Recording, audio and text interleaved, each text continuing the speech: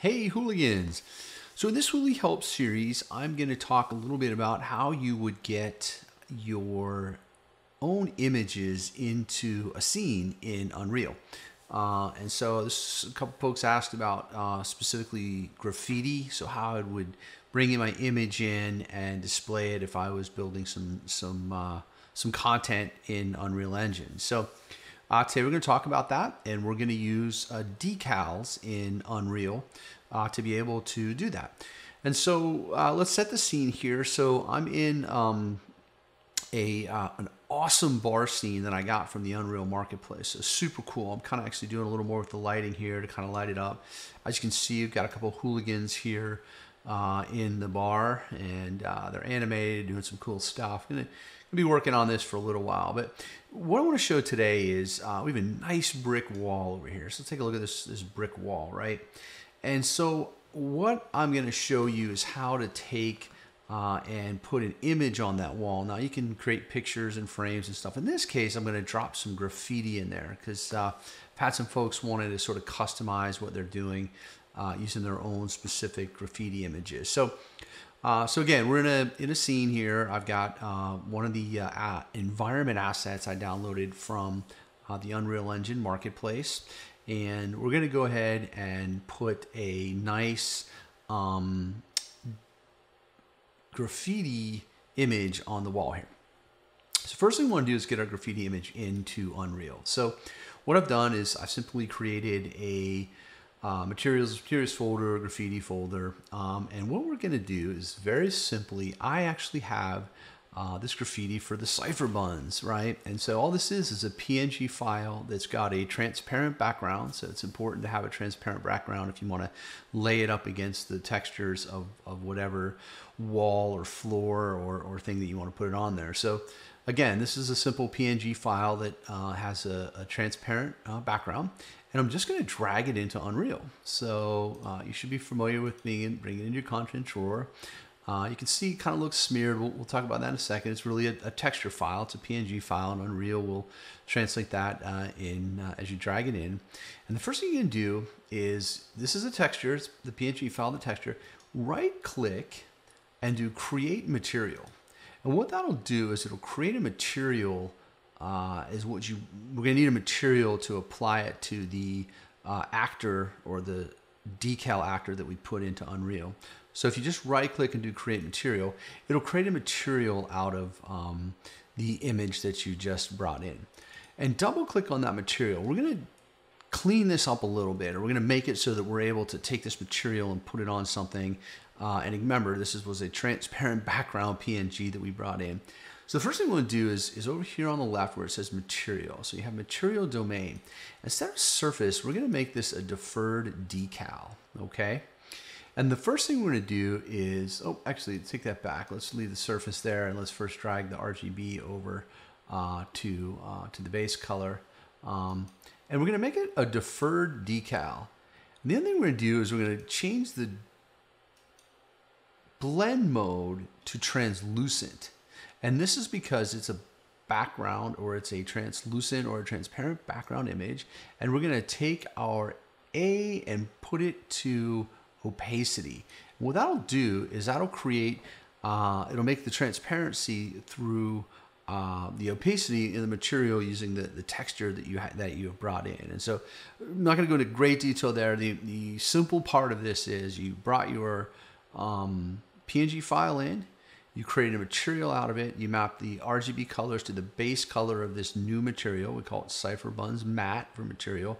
Change the blend mode to translucent and connect your A texture sample to the opacity. So now what you have, and click Save, now what you have is a material with a translucent background. Now you kind of see over here on the left, it's kind of hard to picture, but what we're going to do is we're going to take this material, we're going to put it on a decal. And a decal is an object, or it's a actor that we're going to put in our scene. So you're back in here, you've created your material out of your PNG image.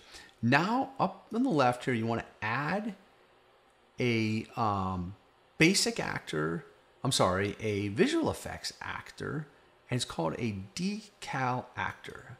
So I added that Decal Actor, and you see over here on my outliner, it created Decal Actor. I'm gonna do a couple things real quick. The actor's in the scene now. I'm gonna call this Hooli Cipher _ Decal, so I know what this is. And then what I'm gonna do is I'm gonna go ahead and I'm gonna move this. I created a folder to kind of keep this simple called Hooli Graffiti Decals. So I'm gonna move it into that folder, and I'm gonna do that just so I can sort of, I have a couple other decals. This is the Hooli Girl one that I showed you before. Now I have a Hooli Cipher decal. Now I want to double click on this decal. Now you see it's kind of out there and it doesn't really have material. I'm going to show you a secret, a quick way to kind of bring it to where you want it. But for now, what we want to do is open up that decal, and we want to assign, see this decal material here? And again, don't worry where it is in the world. I'm going to show you really quickly how to snap that to where you want it to be. But we've got the decal, we've got this default or decal material. What we want to do is we want to drag and assign this new cipher material as the material for our decal. So I got my cipher material, I'm going to drag it right here. And so that's going to be the decal material for the decal I created is my new cipher bun. Okay, so let's save that. Now I'm going to show you a quick trick. Leave your decal kind of, you know, it's kind of out there. So this is the wall we want to put it on. I'm going to put it right over here next to the dartboard. So what I'm going to do, I'm going to click on the dartboard.